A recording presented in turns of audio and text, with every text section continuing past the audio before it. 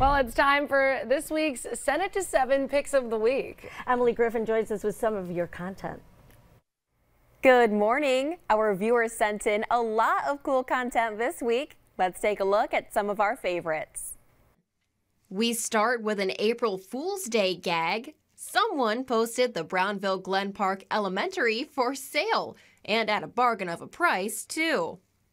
Jeff Jacomowitz shared the shenanigans at Carthage Center, where residents made their own Hungry Hungry Hippos game using pool noodles and paper crafts. In Hammond, some teens from the school's National Honor Society teamed up with the Presbyterian Church Youth Group to do a roadside cleanup. And little Leah Boyer spent her 6th birthday wish on the animals of Zoo New York. Rather than gifts, she asked for items on the zoo's wish list. Great job, Leah, and happy birthday!